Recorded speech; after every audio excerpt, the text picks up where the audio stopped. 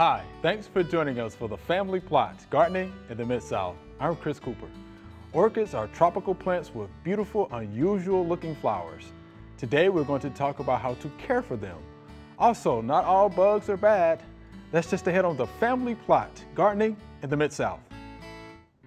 Production funding for the Family Plot, Gardening in the Mid-South is provided by the WKNO Production Fund, the WKNO Endowment Fund, and by viewers like you. Thank you.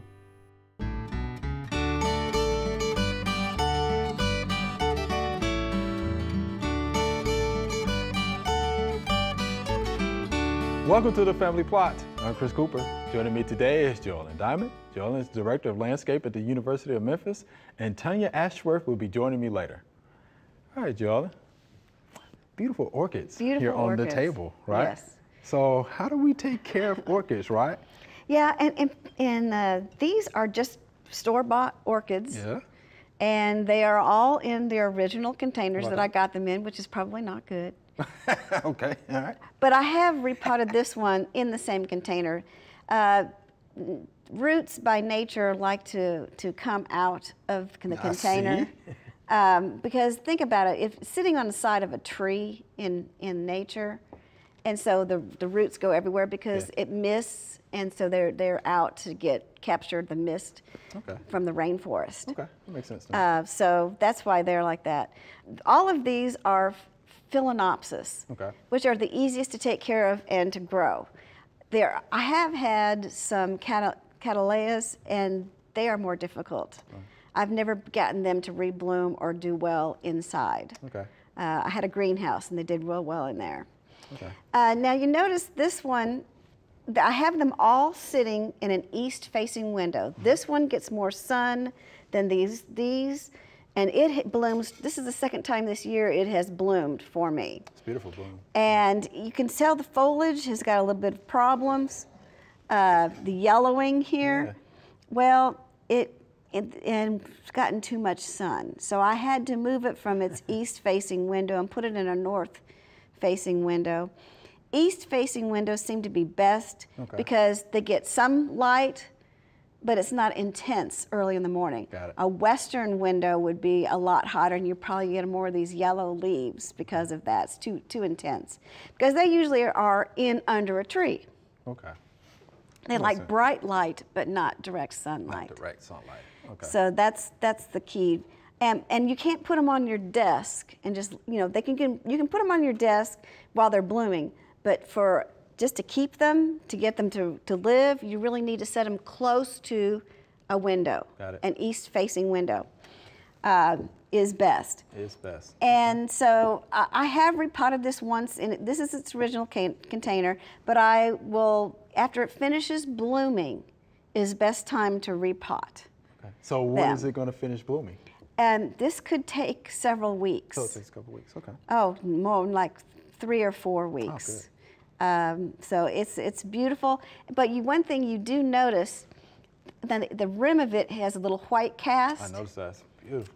Well, it's not supposed to be that. In fact, I've noticed that it's gotten lighter and lighter, but I'm not the best. You know how the plumber's house always leaks? Well, I don't fertilize them when I should. So this flower is telling me the plant could really use some fertilizer, that I'm not taking care of it as well. Even though it is still very pretty. It is pretty. So that's the indicator. It's supposed to be very, very dark. And so there's orchid fertilizer that you use. And this is actually given to me by my mother, and I've never opened it. So it hadn't been opened. It looks like it hadn't been opened. So, but I can tell you what you're supposed to do, it doesn't take much. They don't like a lot of fertilizer. So what you're supposed to do is take a gallon container, put 1/4 of a teaspoon of this fertilizer in it and dilute it, then water it with the fertilizer while it's blooming once every 2 weeks, and while it's dormant and not blooming, once a month. So really, it's not a lot of fertilizer. And you'll notice that these are all planted in this bark here, so it's not soil. So water just runs through it. this is the problem. People will water it and then not let it drain out. Now you'll notice this has got some, I just watered it yesterday. It's got some water in the bottom of it, but you notice this container goes up, so it's not really sitting in water, and there's just drips in here. There's not much water in here at all. And this will dry out. It usually takes about a week for it to dry out, and I'll take it to the sink, just like this, and pour water from the faucet over it, and just let it, drip. Right. And then when it feels just a little bit heavier, because of the bark that is in there, and these turn green, bright green instead of this off green color, I let it drain out, and then I put it back in this container and put it back in the window. So the container needs to stay there. Container needs to stay here. Needs to stay there. Yeah, and you don't want, because this container has no holes in the bottom of it. Okay. There's no holes in the bottom of this. So you leave the insert in there because it does have holes in the bottom of it. So it can drain, but you don't leave it with water in it. You don't do that. Okay. And so all of these are the same. And look, this one's starting to bloom again, and this one is starting to bloom again. Got it. Okay. These don't get as much light as that one, and these have only bloomed once a year for me. But it just gets enough. And the window that faces east also has a tree near it, so they're not getting as much sunlight as this one's getting. Okay. But you see there it's in the original container. I've just recently watered it too. But it really needs to be repotted because all of these roots are coming up out of here because it's growing, and I really need to repot it and put it down into some bark. So that's how you know when to repot. Yeah, that's how you know right? to repot. It's when the roots start coming up out of the container. That means it's because the stem is growing, so it grows along the stem and the roots come out below it. Okay. And so that's when you know, when the roots are all out of the pot, you know it's time to repot that. Okay. But I just haven't done this yet. So will that go up to the next container? Yeah, I would just, see, I have this container here that I would like to repot some in. I will probably put 2 of these in this container eventually, because there's plenty of room in here, and as small as these are, you don't need that much room. These are much smaller blooming Phalaenopsis than this one. Okay. So that's not going to need as much room. This one has never bloomed for me, so I am taking it home and putting it, not leaving it at work because it's not getting enough light for it. It might need more light, so I'm going to put it in the same window with this one and see if I can't get it to rebloom again. But again, it needs to be repotted. The roots in this plastic container, green color. Yeah. They're green, growing, but most of them are up at the surface here. Right. And I just need to put it in some bark, like this has got in it, instead of the sphagnum moss that it came in 2 years ago. Okay. So, I mean, they've lived in here for 2 years. It's time to upgrade their living quarters. Yeah, because I'm wondering, somebody's looking at that, they're probably thinking that's root bound. It probably is. It probably is. Now, let's just look at this one. I'll probably put another one with this. It's getting ready to bloom. I usually would wait till it finishes blooming, but this one's been really root bound for a long time, and it has a lot more roots to it. But one thing, I took all the sphagnum moss out of it and got all these nice roots. Of course, I soaked it first, so because they're brittle if you don't soak them first. Okay. And why sphagnum moss? That is a water holding capacity and makes them moist for shipping and for people to grow. Well, they've lived in it for 2 years, so they've done very well. Yeah. But again, I drain it out. There's not much left in here. I usually let it drain out. There's dead roots and stems here that I would get out of here, because we don't need that. Don't need them at all. Move this. Yeah.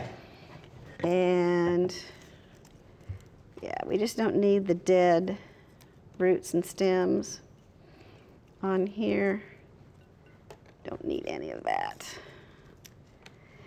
Oh, it's a lot that was in there.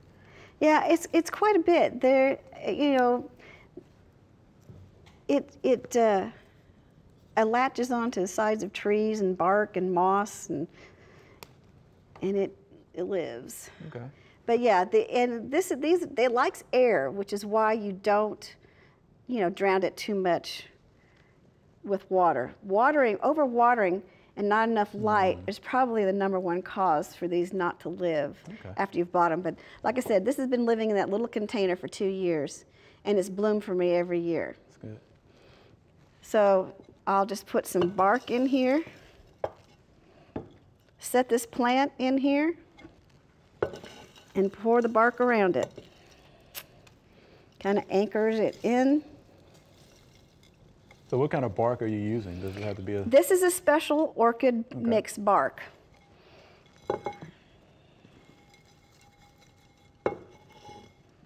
It probably allows for good drainage and things like that. It is. It doesn't have any nutrients in it, but and if you don't get 100% of the roots, that's okay. It needs air. Yeah. So then I would go ahead and I would water this. I will put this under the faucet, make it sure it's wet, and there it's potted. So I mean, it probably live in here. This is a much bigger pot than it was in, so I'm sure it may never need a container any larger than this. Now I would change out the bark occasionally. I've changed the bark out. I've had this one for 4 years, and I've changed the bark once. Wow, okay. But again, I just need to fertilize because I've never fertilized them. So they really thrive on neglect, except they don't like to be too wet. Just make sure they're not wet, and make sure you do water them. Okay. You'll see the roots will start shriveling, and actually the leaves will start shriveling. And that'll be a sign that it really needs water. But you want to keep this sphagnum moss, you let it dry out between waterings, but then make sure that it does get watered and enough light for it to use all of the nutrients. All right, yeah, so don't overwater. All right. Don't overwater, give it enough light. Yeah, give it enough light. And it'll tell you that, like this one's saying, hey, I've got enough light to live, but I don't have enough light to rebloom. Got it, got it. All right. Yeah, for those folks who, you know, get these as gifts, get them from the store, now they know how to take care of them. Yes. So thank you, Joellen, I appreciate that. You're welcome. All right.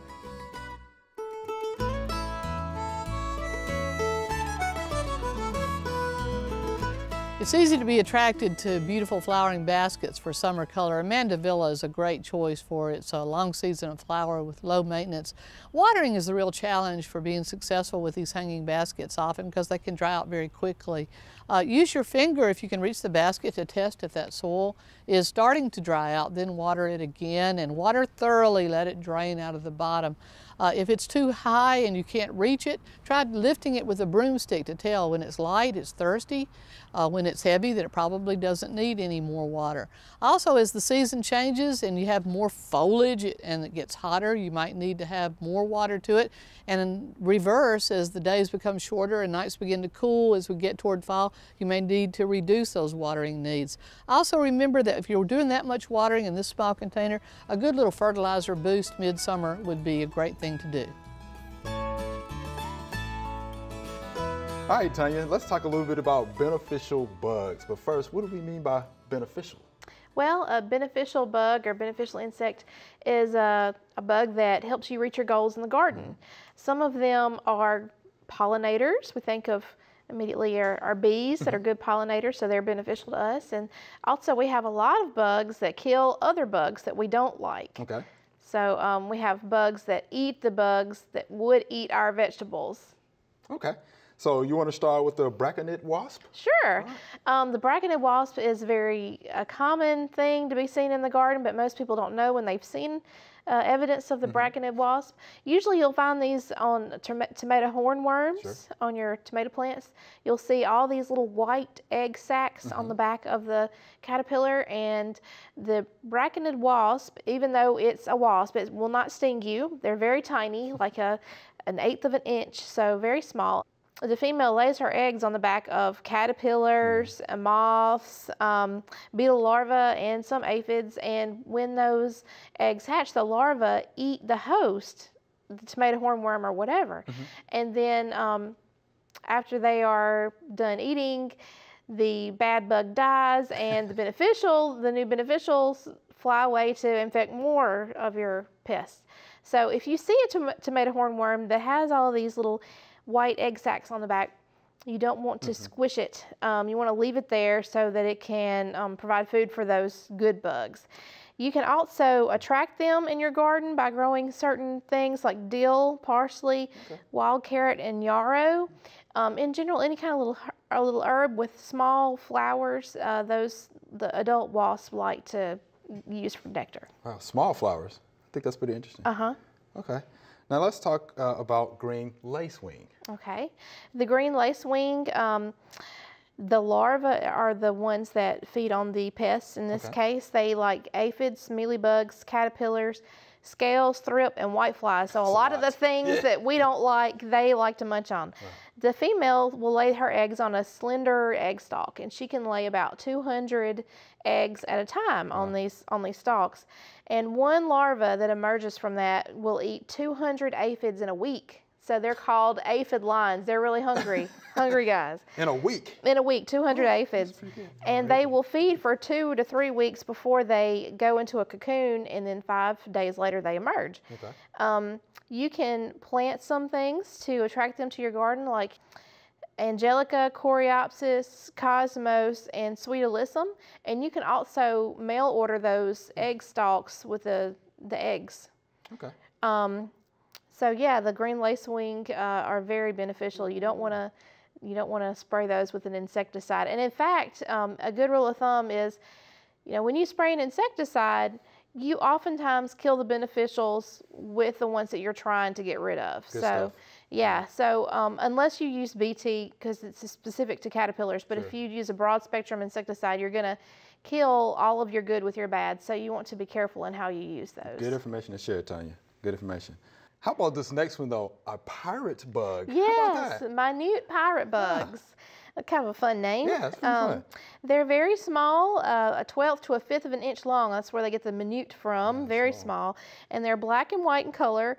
The immature stages are very small. They're kind of teardrop shaped and brown and orangey colored. The adults and the nymphs will both be predators for thrips, spider mites, aphids, and their eggs. And an adult will eat 30 spider mites a day. So they're quick moving. They'll attack just about anything, though, not just those particular pests that we like to get rid of. And the way they attack their prey is they have a piercing, sucking mouth part. So they'll use that mouth part to inject into their prey, and then they will suck the juices out of the prey. Yuck, but that's how they do it. They can go from an egg to adult in 3 weeks, and they have 3 generations per season.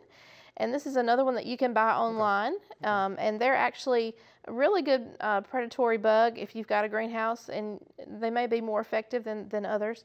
And if you want to try to just encourage them to come to your garden, you can plant goldenrod, daisies, alfalfa, yarrow, clover, and vetch. Okay.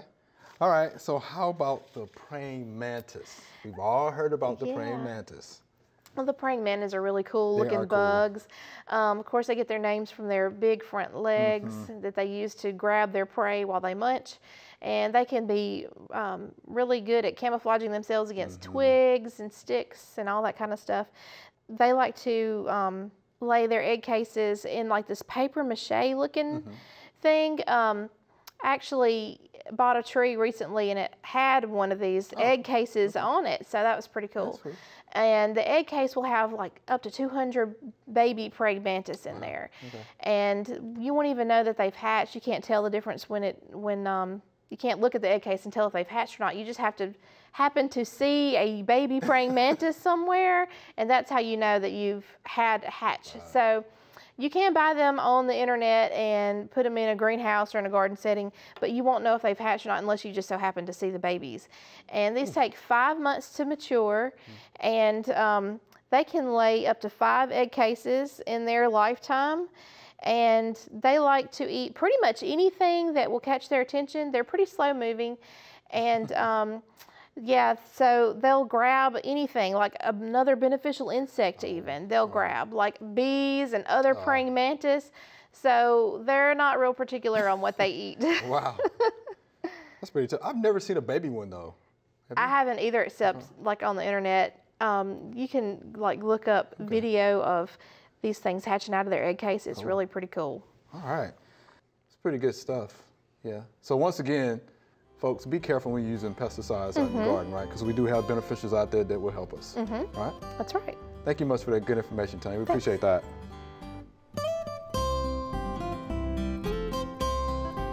We're here in the garden with one of the staple crops of the Mid-South garden, and that is the beautiful okra plant. We have a few blooms here that are just past gorgeous bloom, but I think one of the most important and sometimes misunderstood elements in growing okra is when exactly do we need to harvest these fruit?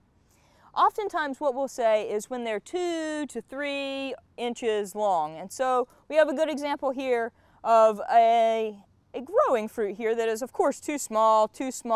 This could actually be a really nice size tender for harvesting. Pretty quickly, they will get a little bit larger than would be ideal. They might get a little bit tougher. We can see here's a little bit too large for harvest. Some other larger fruit back there. It's important to keep a close eye on the fruit so that you pick at just the right interval to keep them young and tender. Every couple of days should be able to get you in the range of picking just the right stage as opposed to over mature. All right, Joellen, here's our Q&A segment. You ready? I'm ready. Oh, these are some good questions we have here. Good. All right, here's our first viewer email. I think you'll like this one. How do I rejuvenate and fortify my Stella d'Oro daylilies to keep them thriving and reblooming? I have some in containers and others in the ground. Thank you, and this is Barbara. So the old Stella d'Oro daylilies that you've taught us so much about. Yes, I love Stella d'Oros. They like all kinds of conditions. Yeah. Dry, wet, they do well everywhere. You know, they are reblooming. I usually only get 2 blooms a season. They do not like heat. That's the problem. So in the heat of the summer, they don't do anything. Right.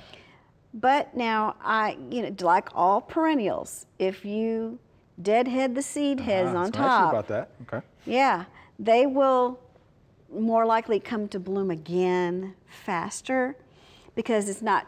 A whole plant's purpose is to reproduce, so if you cut off that, they think, oh, I have to bloom again to produce more seeds. Right.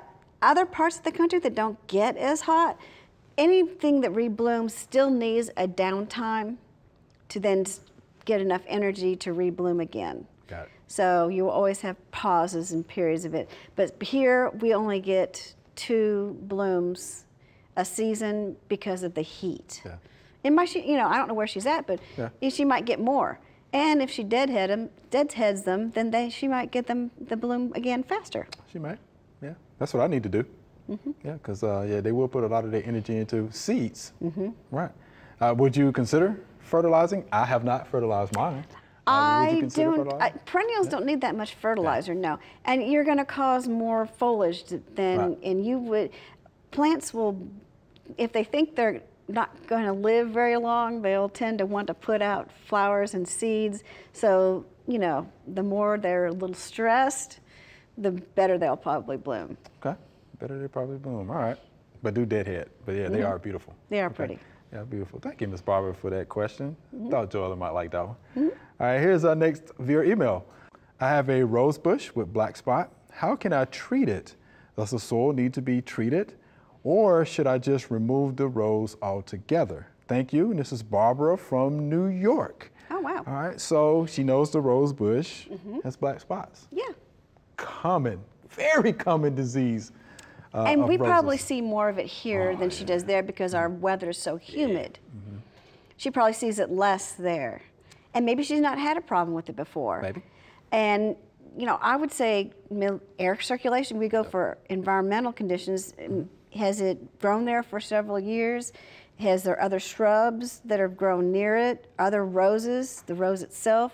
Does it need to be thinned for better air circulation? to reduce the chances of black spot. But yes, you can treat that with fungicides. You can treat it with a fungicide. A couple of things. Practice good sanitation. Yeah, Yes. get those leaves up, of course, because they do harbor fungal spores. You definitely want to do the air circulation. Is something we talked about.